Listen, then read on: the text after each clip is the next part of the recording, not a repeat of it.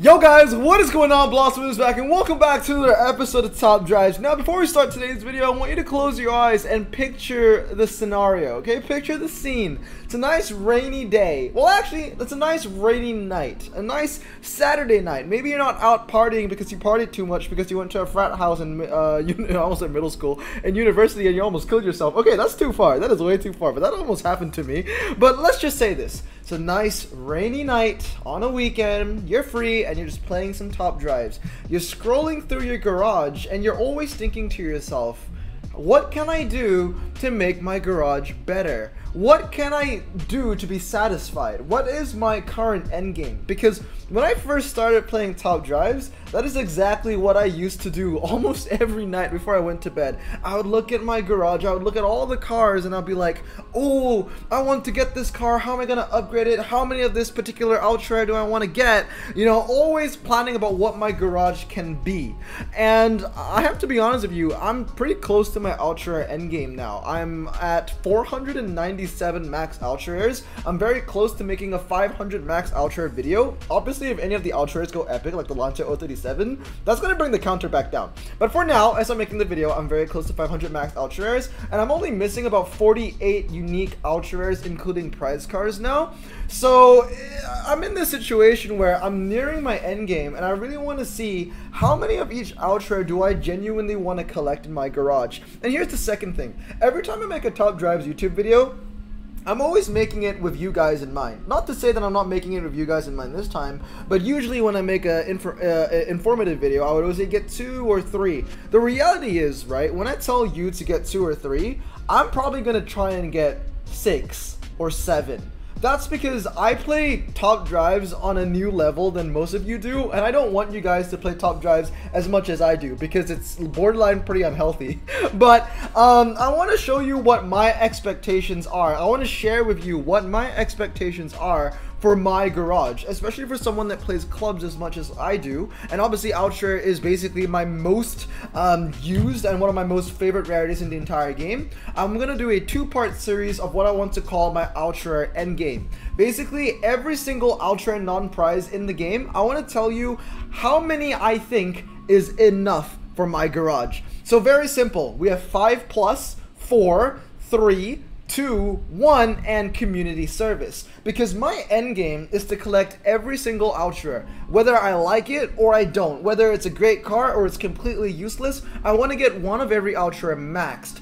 I'm in this position where I can do this now. If you're an intermediate player or a mediocre player or a beginner player, you should probably just focus on Blossom choices and really, you know, the cars that fit the best. But I've made a million videos about those. This is more of a collector's, you know, end game experience player kind of video. How many of each Ultra Rare in the game do I think is enough for my garage, knowing how much I play? So without further ado, I'm not going to be talking about the cars too much. We're just going to be selecting the cars and I'm going to put them in their, I guess, respective tiers. So let's get into it. The first one is the Infinity Q60 3.0T. 1 is enough for me. Now, obviously, I'm not going to really say how to upgrade each and every single car over here because I've already made the Ultimate Ultra Upgrade Guide. So if you want to see that or the Ultimate RQ Guide, the link will be in the description below to the playlist. Next up is the Nissan Pulsar Nismo Concept, and I think 2 is enough for me even in the long run. The Subaru Forester is going to be 1. The Aston Martin V8 Zagato is going to be community service because this car is absolutely hot garbage, and really most of the cars that I put under community service are going to be absolutely hot garbage slash Volkswagens. The BMW 530i, once again, community service. Now, that's not to say that I'm not going to collect these. I will collect them, and I have, and I will max them out. But, you know, at least for the Infinity and the Subaru Forester, I'm just like, okay, yeah, 1 is enough. I can get enough value from 1. But cars that fall under community service is like, I'm maxing you out, but I know I'll probably never, ever, ever get value out of them, ever. Next up is the BMW 650i convertible. That's going to be 1. 1 is fine. M5 is going to be community service. Escalade EXT is going to be 1, mainly because I kind of use it sometimes for very low RQ hill climb stuff. The Dodge Caliber SRT4 is going to be community service as well.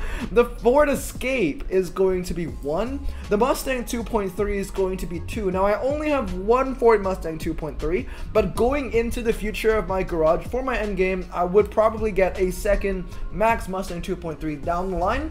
And that's not to say that this car is absolutely amazing and you should get 2. Like I said, this is coming from the perspective of me. I am quite radical with how many duplicates I want to get for each car. I don't think that you guys should copy what I'm doing over here because it'll take a lot of time, a lot of fuse, a lot of money. Alright. Hummer H3 is going to be 1, mainly because there is the prize car, the red Hummer. So obviously, guys, I'm only going to do RQ50 to 57 for this video.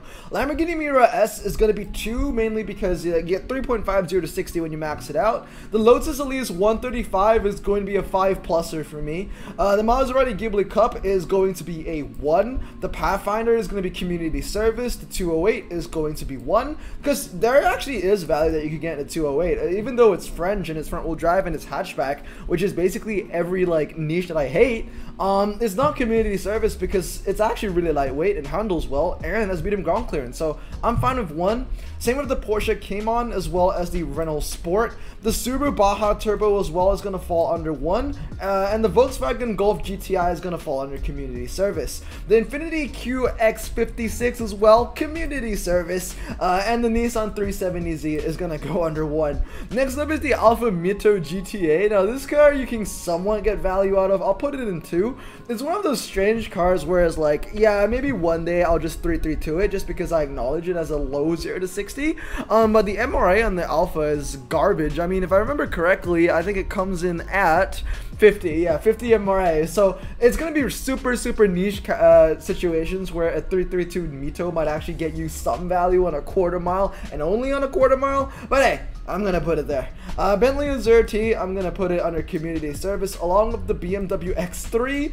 The Cadillac CTS Sport Wagon, 1 is enough. The Cadillac Escalade is going to, well, 1 is enough as well. It's going to be really low 0 to 60, 6.3. The Camaro Z28 SS is going to be community service, and the Dodge Charger 3 is going to fall under 5. Next up is the DS7 Crosstrek, and I'm going to put that under 1, although it has 4-wheel drive center tires. The Countach LP400, I'm okay with like 2, mainly because I really only use it for the test bowl. If it's going to be 1 mile, quarter mile, or half mile, there are better options for me to use. So the Countach is only going to be for the test bowl, and it's really rare for you to see more than 2 test bowls in the same track set. And at the same time, there's also the Aston Martin Bulldog, which is better, and I have 2 of those. So technically having 2 Countach and 2 Bulldogs would technically put this up at 4, because they kind of just, they're only used in the same niches and tracks, basically.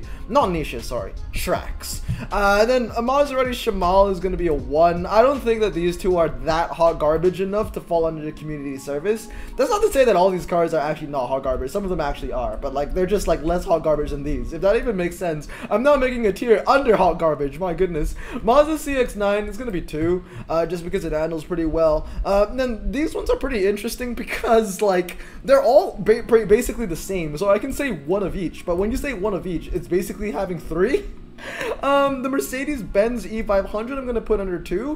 One I want to do 233 and the other one at 332. I currently own 1 E500 and that is at 332. The MRA on the Merc is actually pretty freaking high.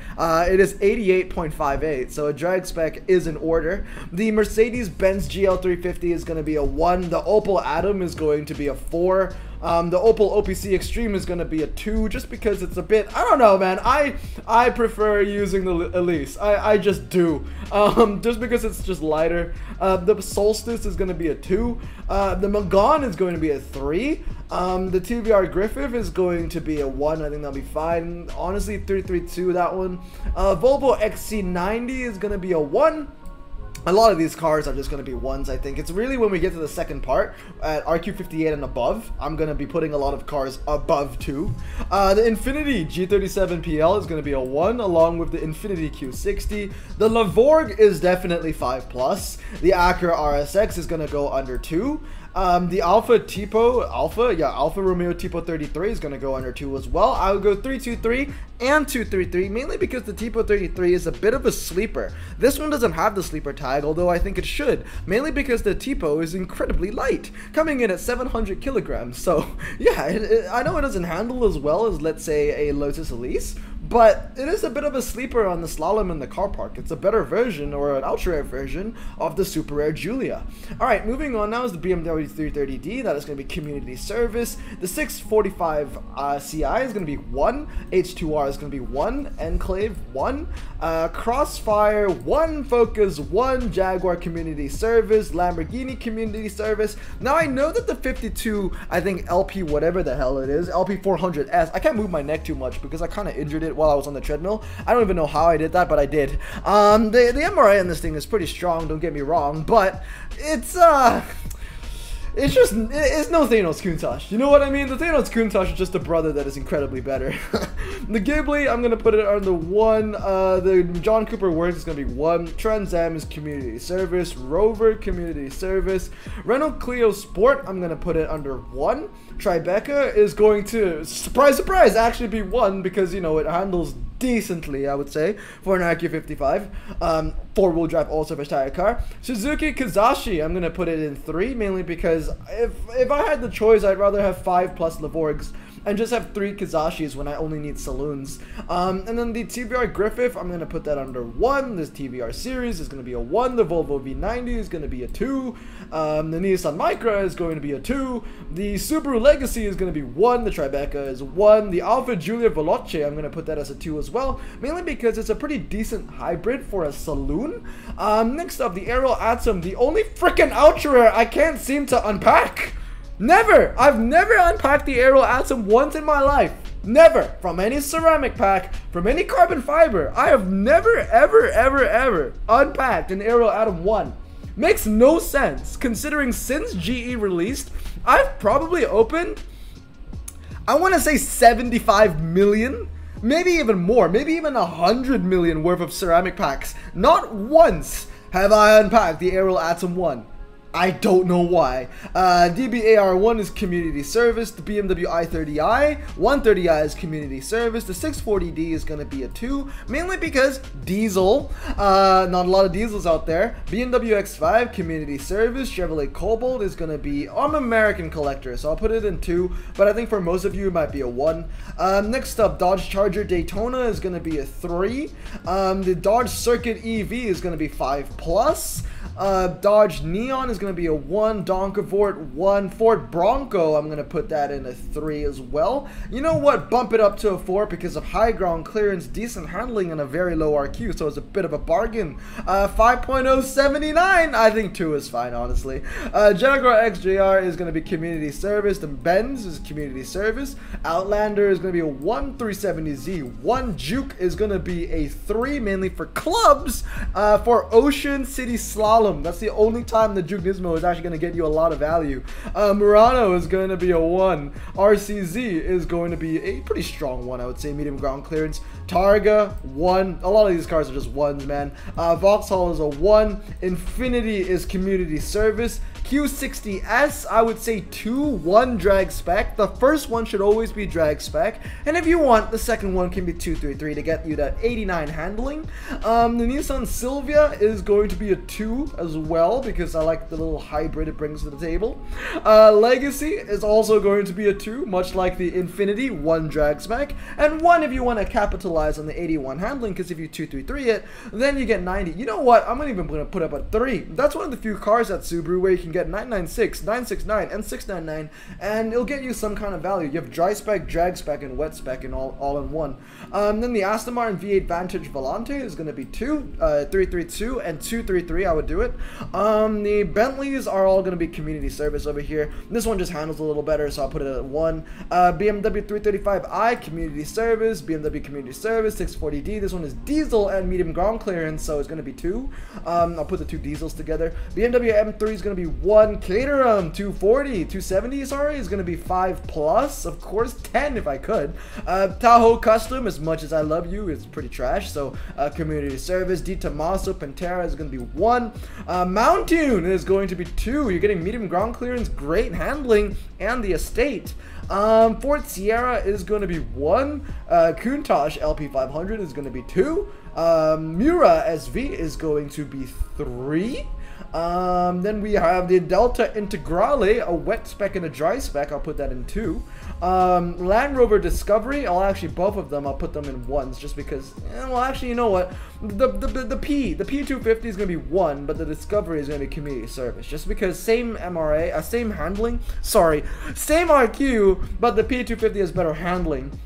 Lotus SX Turbo Esprit. Now, if I remember correctly, the Lotus actually has decent MRA, 85.76. So if I really wanted to really dial in on that, you know, Lotus slash 19 whatever year it's from. What year is it from? It's too small in the picture. I can't see it. 1980s. That's what it is. I got Top Drives Club on the second screen. If you really want to dial in those niches, then a drag spec in a 233 won't do you too bad. Lotus Europa S is going to be a 1. Quadruporte community service, man. Benz G500 1 is fine. GLC is going to be 1.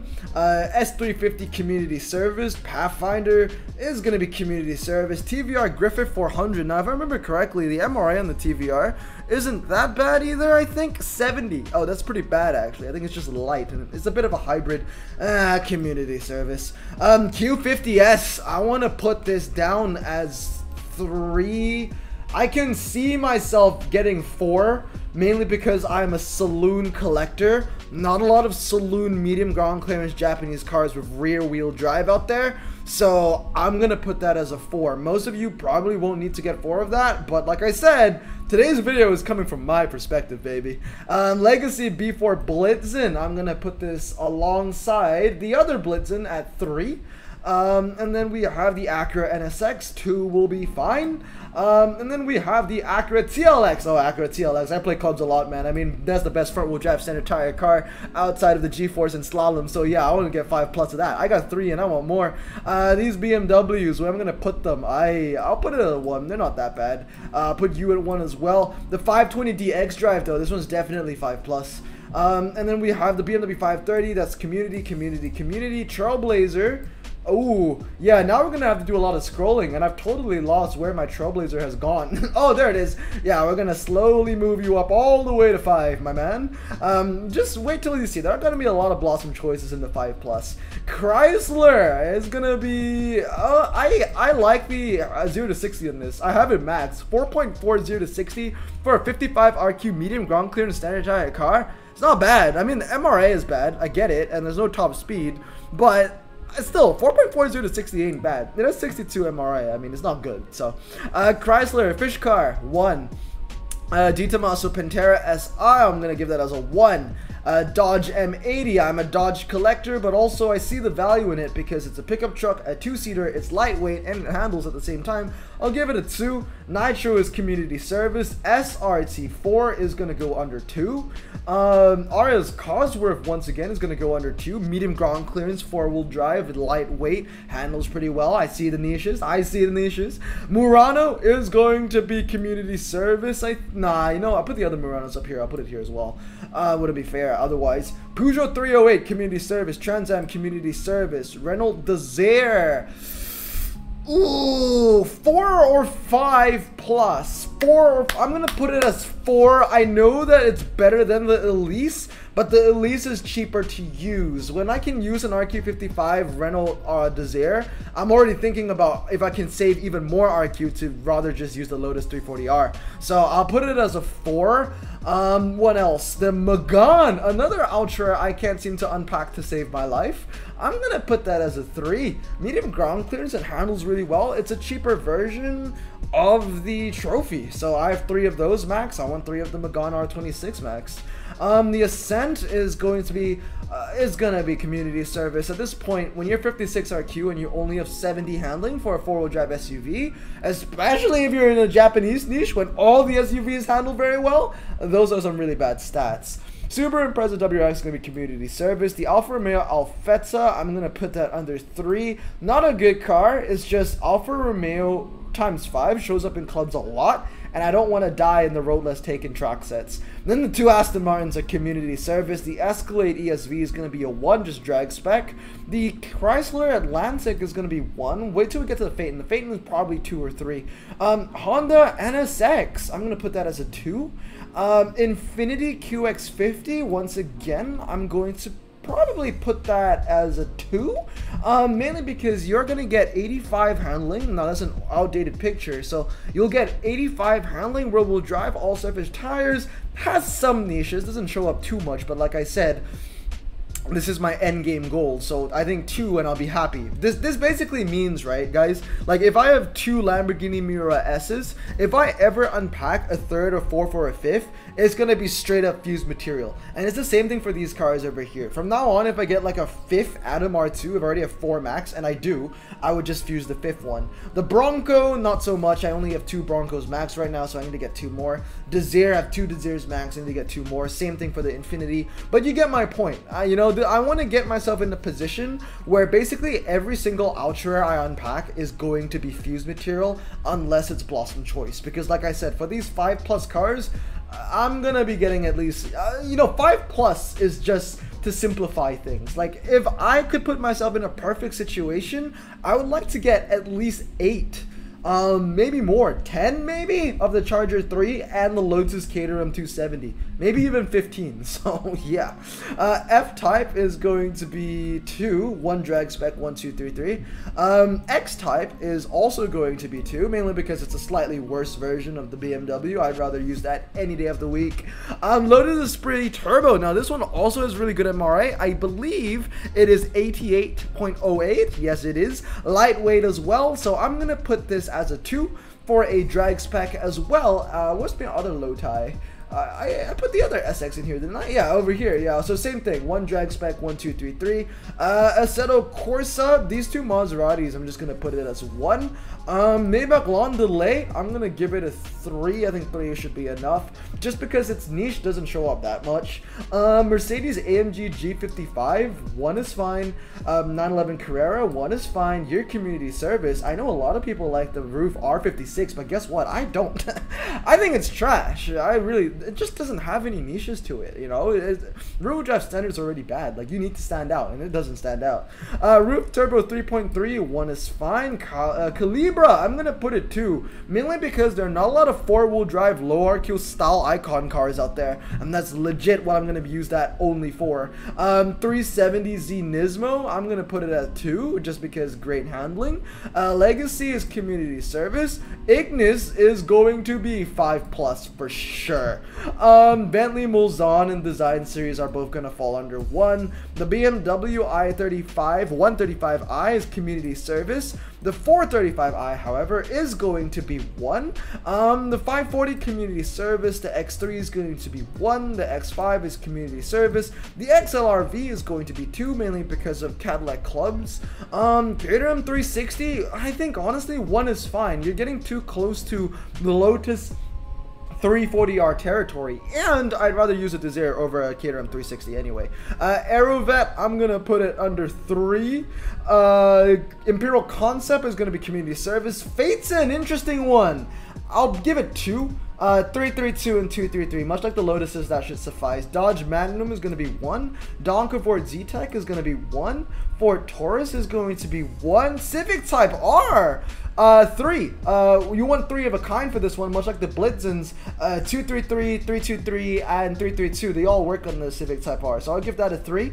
Jaguar is going to be a 1. Community service in the Jag. Lancia is going to be a 57 RQ, way too close to the yellow Lancia Delta Integrale 2, so I'm going to give that a 1. Next up, Lotus Exige, 1 as well, even though it handles very well. Birdcage, 1.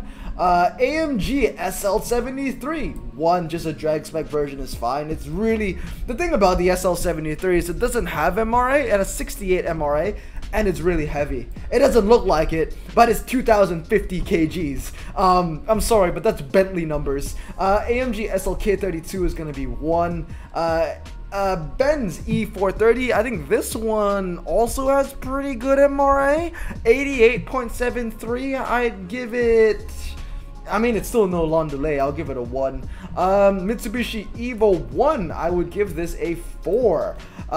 Because it's just a better, I mean, not better, just a cheaper version of the Evo 4.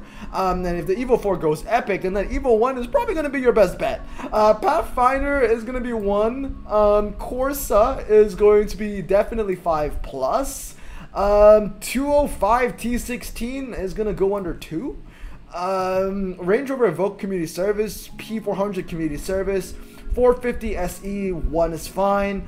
Griffith as well, I think it's called. No, Chimera, sorry, 1 is fine. Griffith, this one, also 1 is fine. And then we end off with a Volkswagen Touareg and the Volvo V70. The Volkswagen is going to be community service and the Volvo is going to be 1. But that's basically going to be it. That is part 1 of every single Ultra non-prize in the game. If I wanted to be like Thanos, you know, and go and retire and not worry about how many Ultras I'll ever have ever again, then this would be the list. Once I have 4 Desirs, once I have 4 Evo 1s, once I have 4 Opal Atoms, that one I already do, then, you know, I'm at peace with myself, you know. I can fuse any other Atom that comes my way. Same thing for the cars that fall under 3. I already have 3 of the Renault Megans, I think. I have 3 of the Civics. I have 3 of the Landelays. I have 3 of the Aerovet. I have 2 of the Miura SVs and 2 of the Kizashi. So they're getting there. They're getting there. They're getting pretty close. But basically, in my very high expectations, this is what I would like my final Endgame Ultra Rare Garage to be. I'm very close, I would say, to collecting every Ultra Rare in the game. The thing is, Top Drive's updates come at such a slow pace, I'm able to catch up quickly, and I'm able to catch up faster than new cars even come to the game. So like, let's say we get a new big update, right? And maybe there are 300 new cars, 80 of them are Ultra Rare. Well, guess what? 80 new Ultras and then new update, but from the time it takes from one update to the other, I can max out probably like 200 Ultra Rares. So eventually I know I will hit the end game for Ultra Rares. That isn't to say that, you know, once I hit my end game for Ultra Rares, I'm gonna quit the game. That really just means that once I'm happy and content with the Ultra Rares I have, I can start focusing on epics and nothing but epics, and that's when you really, you know, come into your own. I'm already slowly doing that. I'm already working on a lot of, you know, epic passion projects, as you can say. I recently maxed out a second M3 CS, which is something that I never needed for a tri-series. I just loved it, and also it's great for clubs. And the other one is the Ford GT40, which I recently just maxed out at 332 as well, because it is the second highest MRA epic in the game, only behind the Roof Yellowbird. It's the American Roof Yellowbird. I'm an American specialist, so it makes sense I go for the Ford before I max out my Yellowbird. But anyway, guys, that's gonna be it. 5 plus 4, 3. A lot of cars falling under 2. Now, a lot of these cars that fall under 2 are actually pretty good.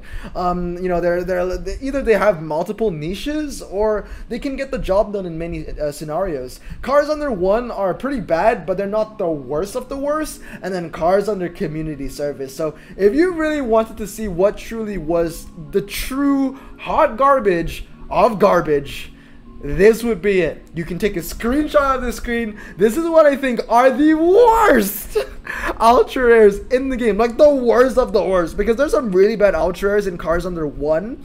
But like I can see that, you know, one day the Tribeca might give me some value. You know, one day the Escape might give me some. In fact, it has. I forgot what special tag it was, but it has. But these, I cannot see any scenario, any tag, any event, anything in clubs where these cars would help me with anything at all. And I think there are barely any Americans in here as well. There's like a Nitro, a Caliber, and a Tahoe, and that's about it. But anyway, guys, that's going to be it. Let me know if you agree or disagree with my list. This is part 1 of my Ultra Endgame. The second part will be focusing on RQ58s to 64s. But anyway, I hope you guys have a great day. I'm going to stay safe, wash your hands, and Blossom out. Peace.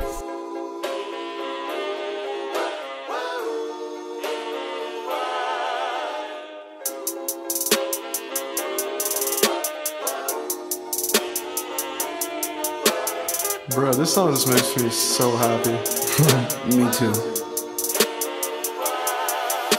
Imagine being Asian in the 50s, looking nifty, leather jacket, looking sleek, look like Presley, look so deadly. Got a jukebox back at home, feeling jazzy, turn it on and play it slow, like the movies with the ladies. They so fine. Imagine being Asian in the 50s, looking nifty, leather jacket, looking sleek, look like Presley, look so deadly. Got a jukebox back at home, feeling jazzy, turn it on and play it slow, like the movies with the ladies. They so fine. sit back, relax in my Bonneville Pontiac. Hold tight all night, cruise to Jacksonville Atlantic. Blonde hair, don't care, look like Leslie Brooks. Pin up girls everywhere with the drop dead look. Swing it side to side as we slow dance to the night. When I'll hold your perfect hand and take you out just for a ride. We'll share milkshake